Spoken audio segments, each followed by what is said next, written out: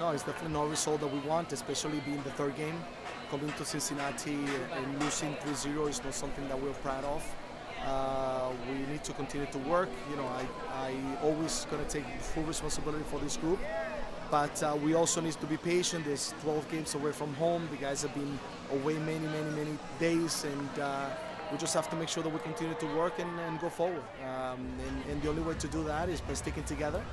This is a little bit difficult time, you know, we went through last year, but I think it's different in this time, and we just have to make sure that we find out again our strength and our belief in the group. What's your message to the guys going forward looking ahead to the next game in LA? Just to make sure that that we work together. You know, if we're able to work together, we're going to accomplish great things as we did last year. So this is the key for us. You know, we have good players, we have a good group, but we need to make sure that we perform for 90 minutes plus, you know, in the game and be able to give everything that we have for the group. And I think that's the piece that we need to be a little bit better now.